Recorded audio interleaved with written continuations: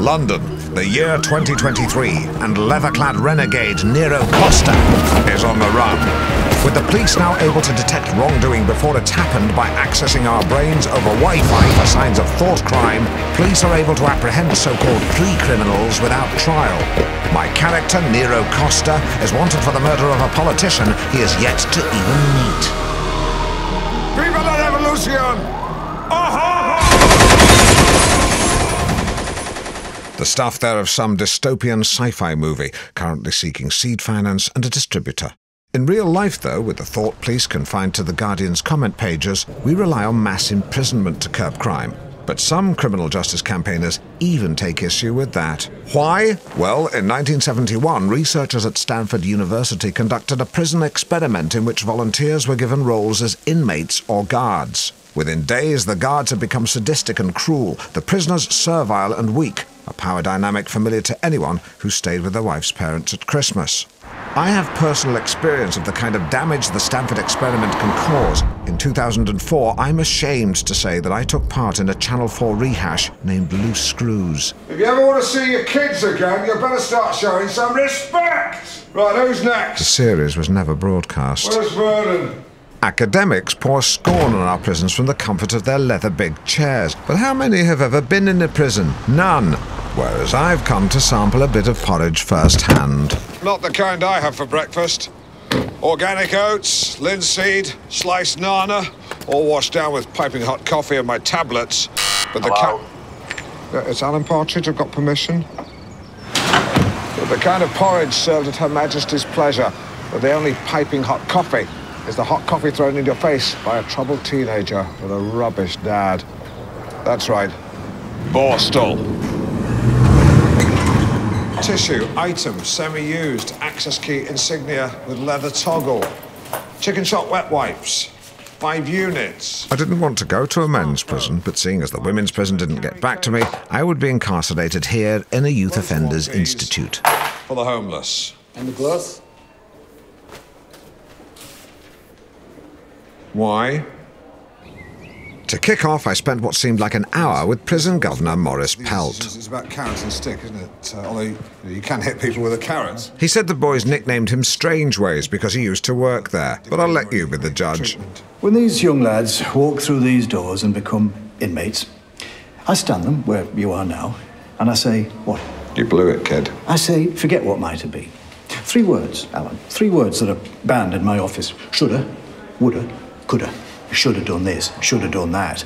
You didn't. Could have done this, could have done that. You didn't. Would have done this, would have done that. You didn't. No, you didn't. I liked Maurice. His inspirational shtick could be a little preachy, honed by Sunday mornings spent as a Christian minister. But if he thinks we have a soul inside us, like some sort of holy spleen, where's the harm in that? Because you know what the prize is, huh? It's the future. What's the prize? The future. Wrong, no. Not the future, a future. As a boy's eye.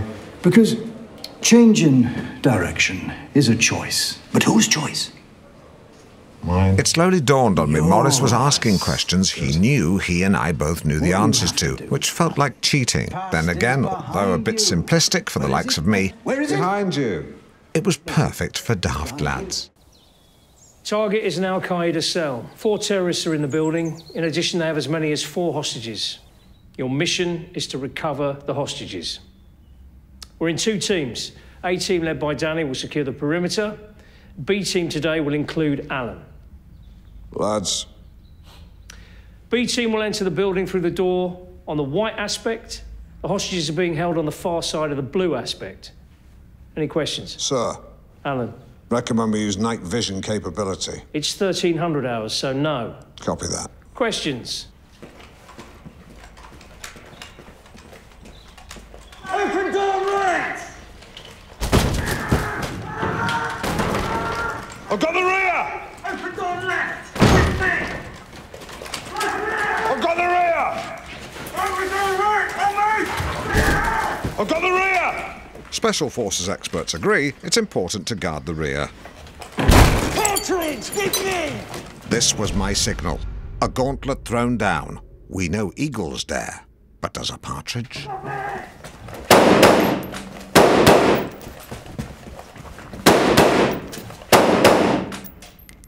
side clear, right side clear, room clear, hold!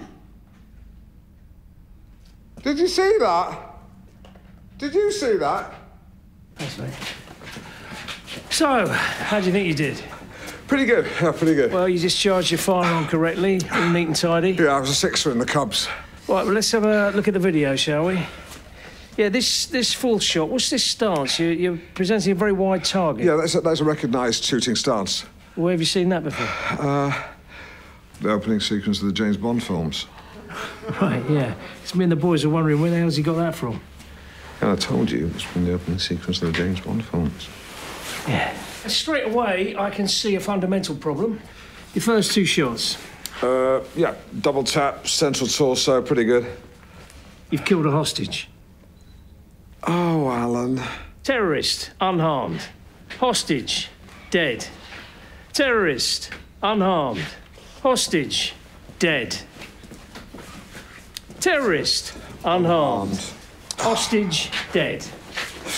That makes 4 unharmed terrorists and 4 hostages killed. That is suboptimal. We would call it a catastrophic failure. I mean, why did you shoot this guy? This is an Islamic terrorist cell. This guy's clearly a Sikh. Oh, come on, I mean... Do you know many Muslims that wear turbans? Sinbad the Sailor? Catastrophic failure. Well, wait a second. I was charged with incapacitating 4 targets and recovering 4 persons, which, to be fair, I did do. The only twist was... that you saved 4 terrorists and killed 4 hostages. Precisely.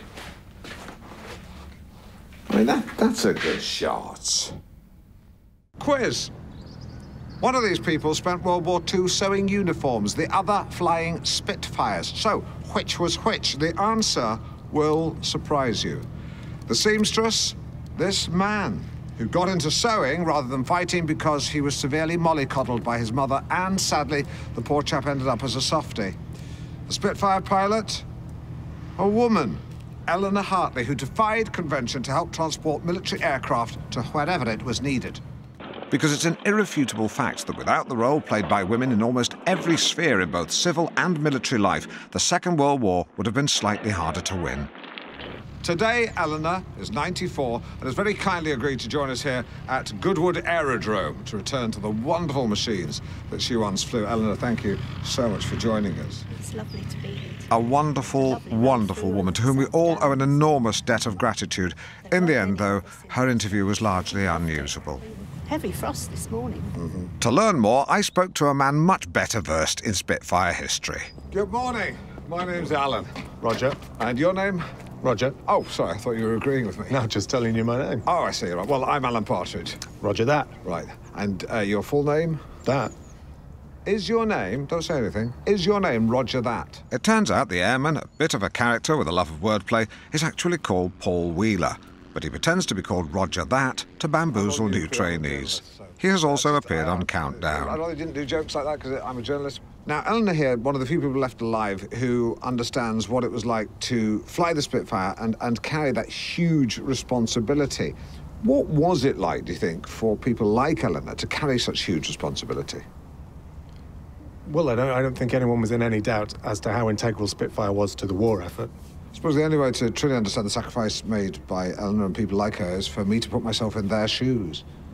So if the plane gets into trouble, there's no ejector seat, so you'll have to bail out. Why would the plane get into trouble? And we just have to give you the bailout procedure. Okay. So if the pilot says jump, jump, jump, you lower the seat, you unlatch the canopy, you unplug the radio, open the door, jump away from the plane, and deploy your parachute by pulling the D-ring. D-ream? No, D-ring. Yes, of course. Now, if you land in water... Oh, hang on. Say it again? Yes, again. Lower the seat, unlatch the canopy, unplug the radio.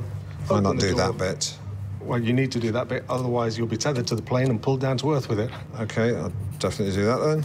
I'll just asterisk the important ones. Well, they were all important. Yeah, I'll asterisk all of them then. And after a handful of toilet trips, which I'm told is perfectly normal, it was time to spread my wings like the arms of a bird and take off. Does this say latch or cat? Can't look right now, sorry. Can you radio and ask someone? Not right now. Okay, but soon. I was quickly lost in admiration for this plucky little aeroplane, and it was a privilege to climb heavenwards until I was touching the face of God with the very tip of my nose.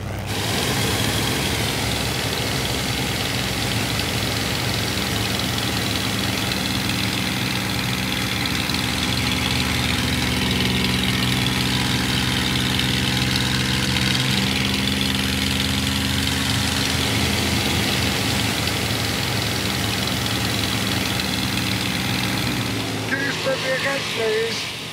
I didn't like it before, but I do like it now, so spin me again, please.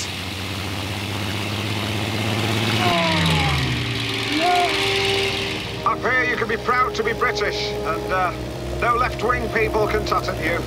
No one to admonish you for having a certain point of view. No one accusing you of culturally appropriating a Moroccan because you're wearing a fez, even though you'd only gone as Tommy Cooper. Sometimes wonder why we bothered winning the war.